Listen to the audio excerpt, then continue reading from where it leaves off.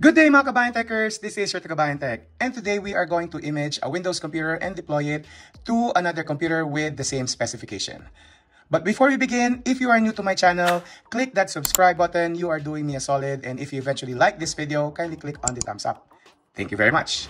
So as from the previous video that we have on cloning your Windows computer, this is another method of copying your Windows to another drive. We are going to save an image of this existing computer and deploy it to another computer.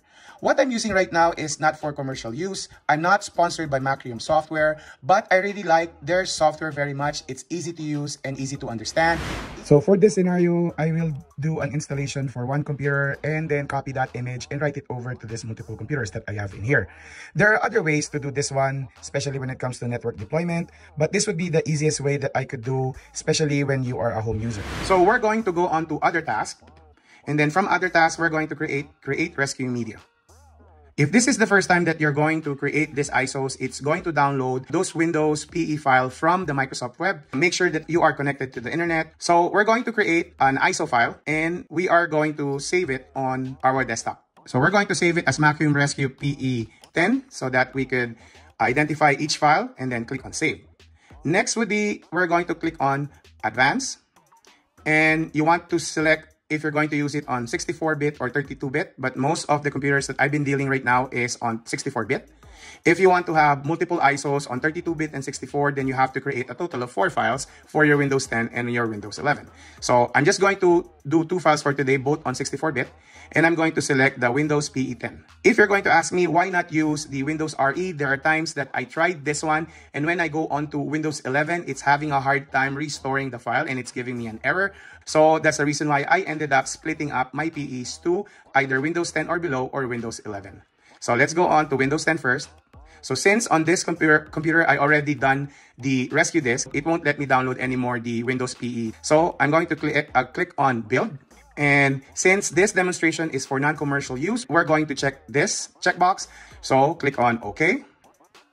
And it's going to initialize and create that ISO. And it's already done. Let me close this one and show you the file. And it's already here.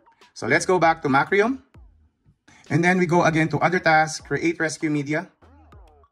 And now we're going to create another PE. So I'm going to name this one as PE 11. Click on save, and then I go to advanced, and then I choose 11, and then I click on OK. And then we do the build. So the license-free agreement will show up. We click, this is for a non-commercial use. We click on the checkbox and click on OK. Now it's going to initialize.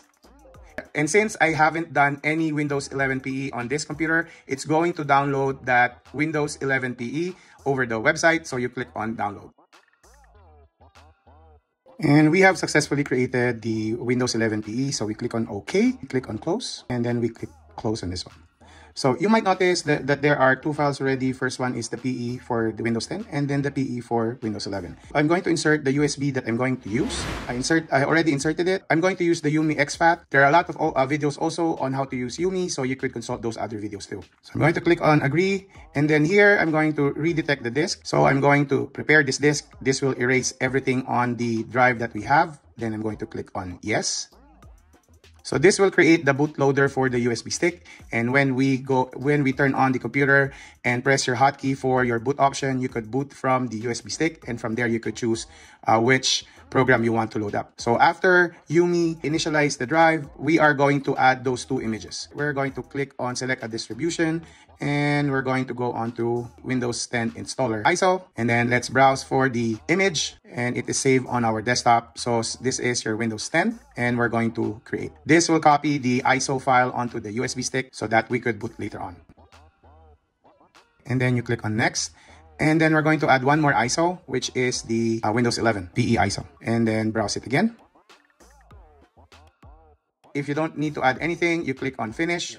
So for us to create an image, we are going to click image this disk, and it's going to image this one.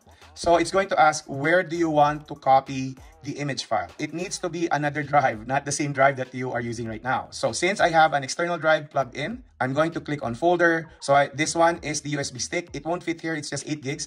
I do have another drive that is a 256. So I'm going to click on that and then click on OK. The backup name, I would suggest doing an advanced option. the auto verify image, I would suggest that you verify the image after it's done creating it. I did have some scenarios that I didn't do this and I end up having an image that was corrupted or it doesn't want it to load. And then the last one would be the prefix. I'm going to uncheck this one because it's going to put different numbers first before the file name that you could recognize. We're going to click on OK. And then for the file name, this is my T610 computer that I'm going. So comes with Windows Win 10 and also Batocera. The file name would be like this and it will have a suffix like this. We click on next. So I'm not going to do anything on this. We click on next. So this is the final summary of what it's going to do and copy. It's going to do 5 operations in total. And I'm going to click on finish. We're going to run the backup now, and I'm not going to save a backup definition file.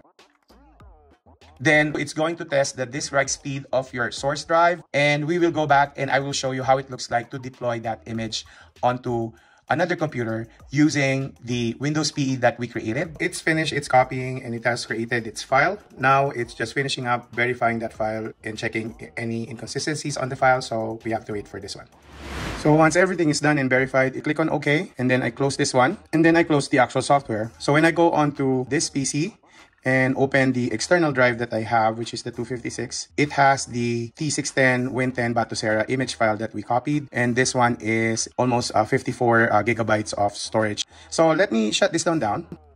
So I'm using this computer over here, and I also have this one that I'm going to copy the same image that I have in here. So I'm going to take out the USB drive that is connected on this current computer, which is this one, and the data file that we have, which is on this external drive. So I'm going to connect it on this computer here that we have on the left side.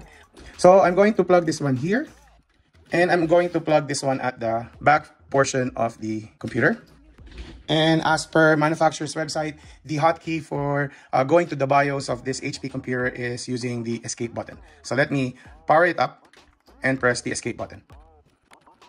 So I go to boot option, and then I select the drive, the 8 gigabyte drive, and enter. It will load up the Yumi boot drive, and you're going to go to your Windows installer. So here, these are the 2 files that we have created. When you go to Macrium PE10, you can do that by simply pressing enter, and then the Macrium PE will load up. We are going to select boot in normal mode. So now, once it loads up, we could do a browse an image file here. So we are going to do an existing backup restore. So we do in this one. So we're going to access the untitled E, and this is the file that we are looking for. Then it will load that image. So we click on restore.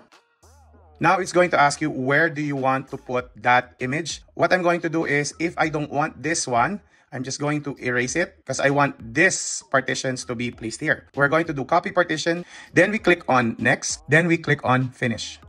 This will tell you that it's going to erase the destination drive on this computer. So we click on continue, and then it's going to start writing the information from the external drive over to this computer that we have on the left. So the restart took 37 minutes. So we click on OK, and we click on close. Let me shut this down. Click on the shutdown button here for this PE, and I'm going to shut it down and click on OK. So once it's shut down, so let's remove all the connected external drives, and then let's turn on the computer as per normal. Go on to the escape key, okay, and then go to the boot menu. So let me just go to Windows Boot Manager. So I have disconnected the drive that contains the image and also the bootable PE, and we're now just waiting for the Windows to boot up. Once this one boots up, all you have to do is re-register your license key for this Windows if you have it, and you're pretty much good to go. And that's it, mga kabayan techers. If you have any comments, suggestions, or questions, kindly write them down below. If you like this video, kindly click on the like button, and if you're not yet subscribed, do me a solid and click on that subscribe button. Again, thank you very much and have a good day.